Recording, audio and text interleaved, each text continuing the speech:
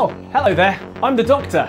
Well, a Doctor of physics. And this is the TARDIS, time and relative dimension in space. Come in. Yes, it is bigger on the inside. It's Time Lord technology, which allows the Doctor and his companions to travel, well, why don't we listen to the man himself? All of time and space, everything that ever happened or ever will. Where do you want to start? Now, one thing you should know about the TARDIS is it can be a bit rubbish. That or the Doctor doesn't always know how to use it properly. He frequently turns up at the wrong place or time, again and again and again. Doctor? Yes? What is it? What do you want? Don't steal that one, steal this one. The navigation system's knackered, but you'll have much more fun. Basically, it happens a lot. But even with all these mishaps, the TARDIS, if real, would be by far the most precise machine ever. First, let's be clear by what we actually mean by precision, because it's not the same as accuracy. Accuracy is also known as a trueness, bias, or systematic error, concerns how far away from the correct value a quantity is, how good your aim is, essentially. Precision, on the other hand, is the statistical error, the spread of possible values and outcomes that you might actually get. What we care about here is the relative precision, which compares the smallest thing you can measure on an instrument with the largest thing it can cope with. Because whilst you might measure your waist with a tape measure, you certainly wouldn't measure the length of the equator with one. Now, a meter ruler can measure down to just 1 millimeter, and of course it's a meter long, which is 1,000 millimeters, so its relative precision is 1 in 1,000. From here on, I'm only going to be calculating to the nearest order of magnitude, the nearest power of 10, because as you'll see, we're going to cover some pretty big numbers. Before tackling the TARDIS, I thought we should first have a look at our very best machines for measuring space and time. Let's actually start with time.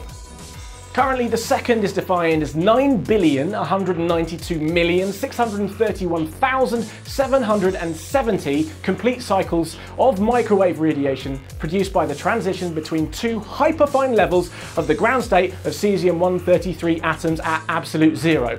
Whew, what a mouthful. To measure a second, you basically need to count up to some 9 billion. So you'd think the highest precision we could ever achieve would be about 100 trillionths of a second. But no, you're wrong.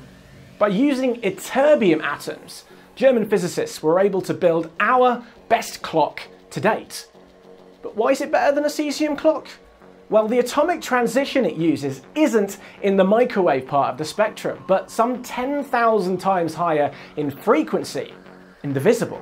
That higher frequency means a shorter time period for each complete cycle, giving this clock a relative uncertainty of a bit less than 1 in 10 to the 18. That's 1 with 18 zeros after it, or a billion billion. But it turns out we're even better at measuring space. You probably heard about our first direct detection of gravitational waves by the advanced LIGO instrument.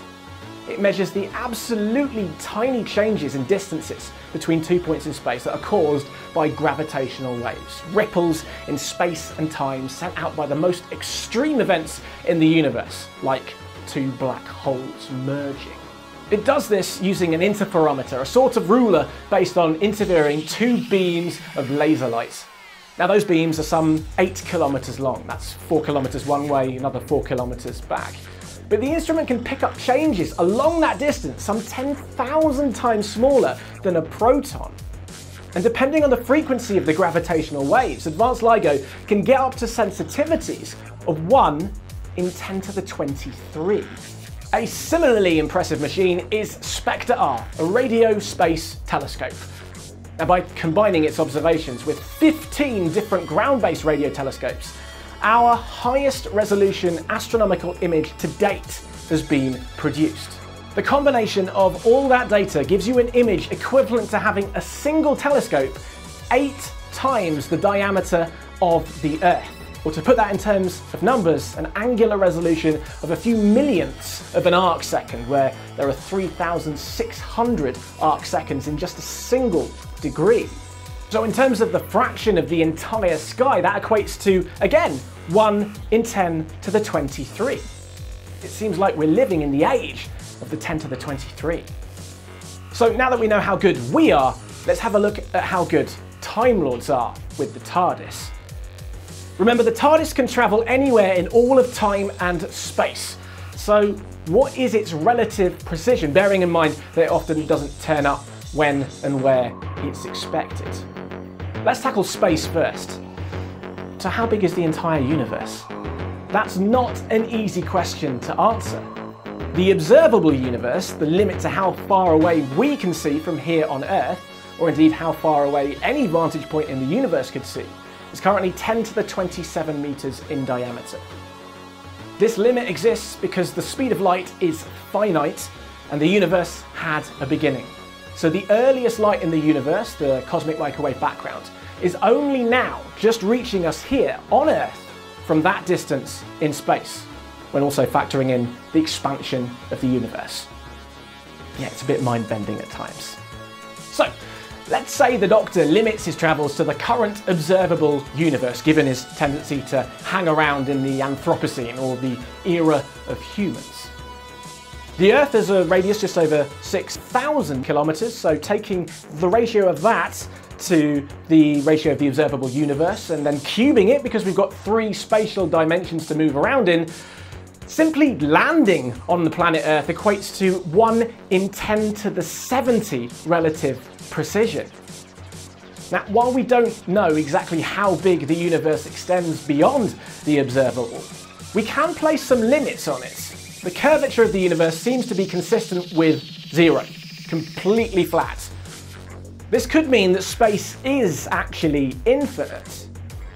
But because of the sensitivity of our measurements so far, the universe could have some curvature so long as it's just incredibly small.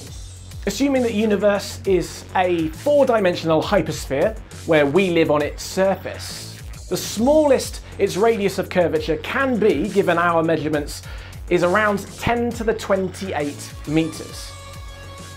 So in that case, the TARDIS would be at least as good as 1 part in 10 to the 74.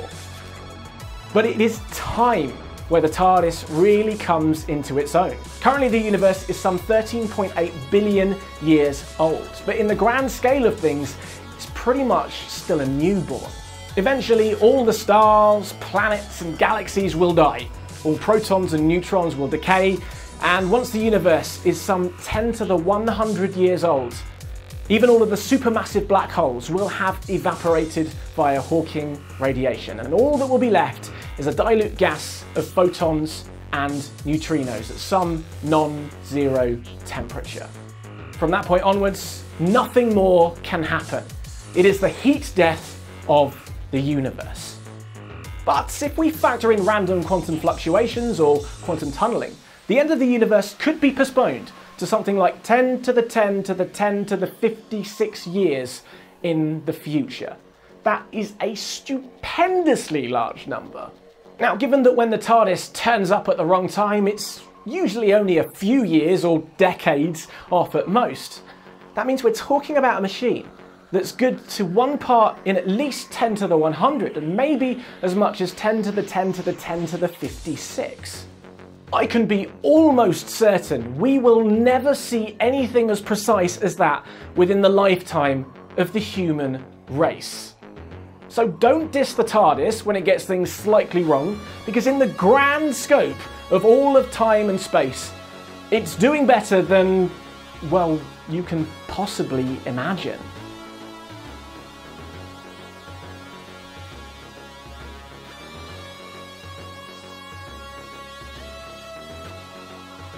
Thanks so much for watching all of this Doctor Who video. For more mind-bending physics, subscribe to my channel, and I'd love to see your comments and likes down there.